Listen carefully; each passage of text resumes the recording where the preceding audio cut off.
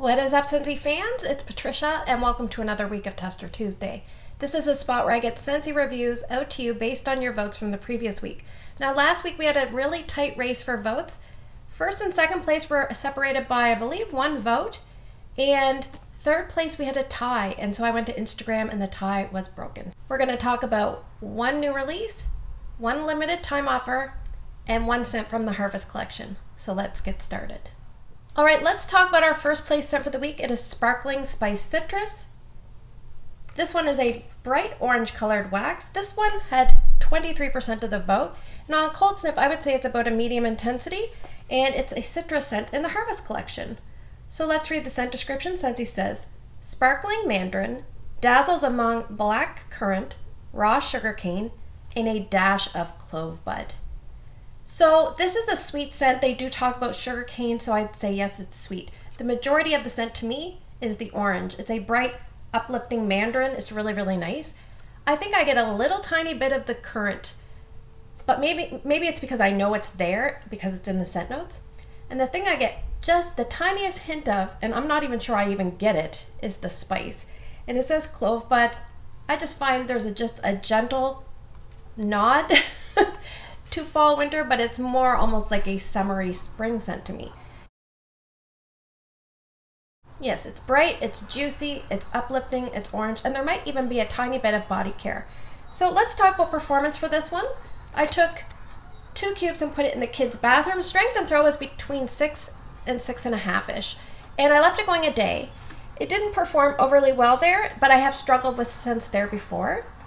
The other spot I warmed it was 4 cubes here in my bedroom bathroom complex, and strength and throw was between 7 and 7.5, and I left it going a day, and then I took all the wax, all 6 cubes, and put it in my bathroom and just let it run its course there for the second day, and I could smell it that way. Sometimes I do that. You kind of amalgamate all the scents, put it in one warmer. Now keep in mind you could have a wax in it if you overfill your dish. So I think if you like scents like Oodles of Orange or Tropic Tango, and you could imagine that with a tiny autumnal nod with the spice, then you would really want to pick this one up. It's not unlike other scents that we've had like Rise and Sunshine, Autumn Sunrise, all those kind of scents, but this is a very bright, juicy, almost juvenile tone to it, but very sweet and syrupy.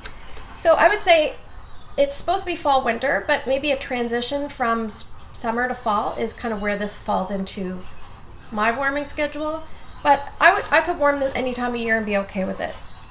Now let's talk about family ratings. My husband gave it 8 out of 10, and he said by the color he knew he was gonna like it. Erica said 7 out of 10, which is really good for her. And Ryan gave it 9.8 out of 10 and said, ooh, I really like that one because he loves citrus. So the family liked it, I liked it. Do I need to purchase any more? I don't need to buy any more, but if I saw it on sale or in a clearance, I might pick up one, but I'm okay for now. But it was enjoyable, just not an overly long-lasting one. So that is Sparkling Spice Citrus. All right, let's talk about scent number 2 for the week. It is Maple Peak. This one had just shy of 23%, and it's a Canadian exclusive scent as part of the 15th anniversary with Scentsy. I'd say on cold sniff it's about a medium intensity. It's in the bakery section, and you can only get it in Canada right now, unfortunately. Perhaps they will bring it to other regions if it's popular enough. So let's read the scent description. It's a long one, and I apologize. I had to close the window because at 7 o'clock the construction starts, and I thought I was creeping in right before 7, but you might hear some construction noises. I'll try to talk loudly. It says, gather around the campfire for an authentic Canadian outdoor adventure of toasted maple and sweet marshmallow intertwined with wisps of smoked cedarwood. So this is a spin-off of Toasted Marshmallow from Scentsy, and it's also very similar to Bath & Body Works Marshmallow Fireside. But if you could take those scents and make them a little bit more of a fancy, well-done version, I feel like that's what Maple Peak is. I don't even really know if I get maple, but you know when you toast that marshmallow and it gets that brown caramelization right around the edge, and that has a distinct smell? That's kind of what this smells like. It's so, so good.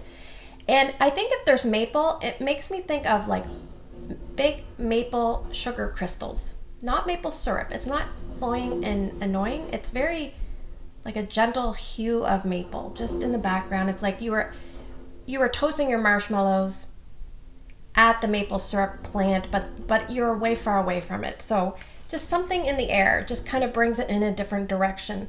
I actually prefer this one by far to toasted marshmallow, and I probably like it just as well as marshmallow fireside. So it's a little bit smoky, but it's not so smoky that someone that dislikes smoke, I think you would still tolerate this okay, because it's strength-wise, it's not overbearing. And I think that it gives you a warm, comforting, cozy feel. So let's talk about performance. This is my customer's bar. I just grabbed it so you could see the color red. I'll put it aside. And I did finish one bar. Now let's talk about family ratings. My husband said that it was nice at 7.5. Erica said ooh at 4 out of 10. She doesn't like these kind of scents. And Ryan said 9 out of 10. So I decided to warm it in the boys' room. I put 3 cubes there. It was about 7.5 to 8 at its max.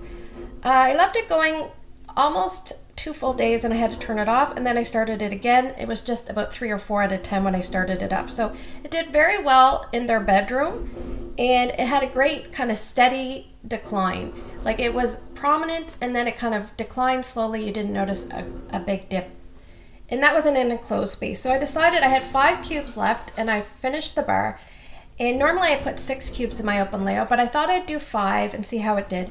I would say it was maybe 6 out of 10. And I left it going 2 days, and then sometimes I would go nose blind to it, but especially on the second day when I walked out, because I just sometimes leave my warmers going now in this new place instead of turning them off at night.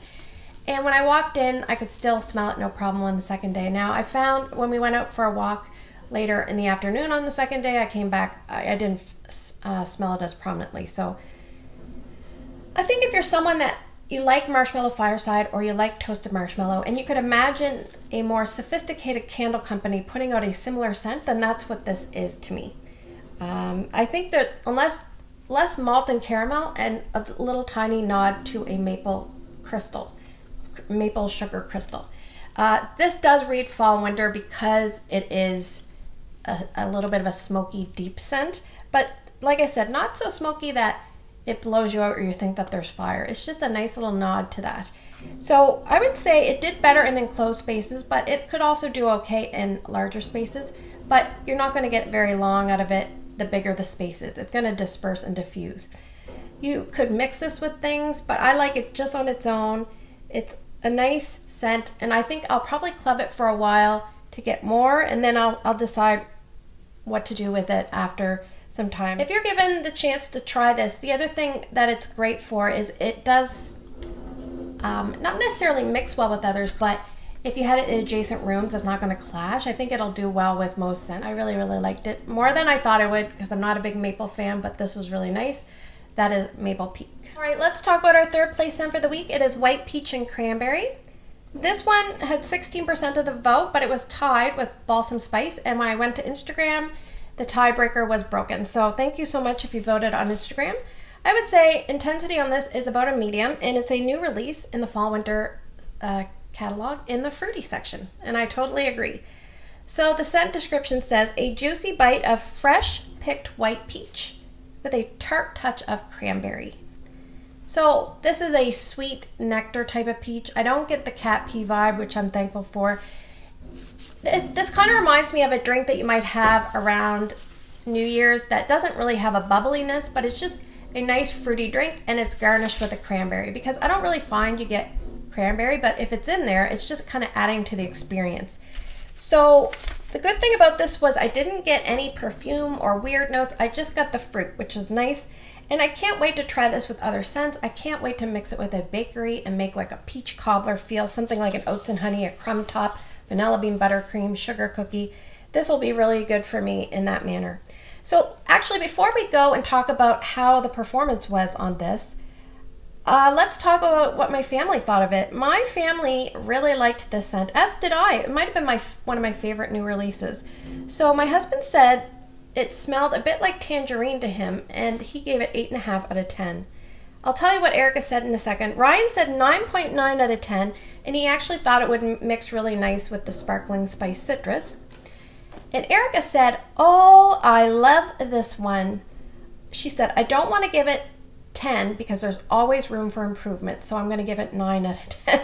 It's kind of funny because we went on a Scentsy cruise, and the people from Royal Caribbean were coming around asking what we thought of the cruise, and my daughter said something was 9 out of 10, and the manager said, well, why 9 out of 10? How do we get it to 10 out of 10? She said, I don't know if you can because there's always room for improvement. So in my opinion, 9 out of 10 for her might actually be a 10 out of 10. So just saying. All right, so what I did was I warmed 6 out of the 8 cubes. I warmed 3 cubes in the boys' room and 3 cubes in Erica's room. So in the boys' room at maximum intensity, it was about a 7.5. And it stayed that way for quite a while. And I remember watching a video from someone else and they thought it wore off fast. But for me, I could smell this very, very well. So I was pleased that I could smell it longer than they could. So I actually went and gave Drew his medicine this morning, which is the start of day 3, and I could still smell it. It's probably about a 4 out of 10. And maybe it's because the room is enclosed, and maybe it's because I'm walking into the room that's the case. I don't know. Erica's room, we're at the start of day 2, and I don't find it as noticeable in her room because I think she has the windows open. Her room, it was about 7 out of 10 at its max. So I would say I'll probably change it soon, but yeah, I really like this. I'll definitely be buying more. I think if you're someone that likes peach scents, you'll definitely want to give it a try. If you're nervous about the cat pea tone, maybe ask for a sample. This is all year round for me. Even though it came out in fall winter, I'll melt it in fall winter because you tell me it's fall winter scent, but I would say it's a year-round scent to me. Probably do a little bit better in an enclosed space. Kitchen would be an obvious choice for this one. And yes, because my family really loved it and I really loved it, I would probably buy more and consider clubbing it. We'll see how it does over the next few months. But yes, I really liked this one. Performance was okay in the spaces I warmed it, and scent appeal was nice. So that is White Peach and Cranberry. All right, let's move to the portion of the video where I'm going to present to you some scents and you guys are going to vote. If you're new to my channel, you're going to pick 2 different scents by early Wednesday morning, put them down in the YouTube comment section, and if you can't do that, you can vote on Instagram. It's Patricia Gates, and put your 2 votes there. All right, so I'm going to finish the Harvest collection with the last scent that we haven't warmed, and so scent number 1 will be Peaks and Pines. And the next 5 scents are going to be from the Holiday collection, which launches October 1st. So maybe we'll get to see a few of these scents in advance. So scent number 2 is Ginger Cookie Crunch. Scent number 3 is Holiday Market. Scent number 4 is Bundle Up. Scent number 5 is Winter Twilight. And scent number 6 is Frosted Fantasy. I think I might have had them in order that I like them, I'm not sure. Anyway, thanks for spending the last few minutes with me. I hope you have a great day in your neck of the woods. Don't forget to vote, and I'll see you guys in the next video.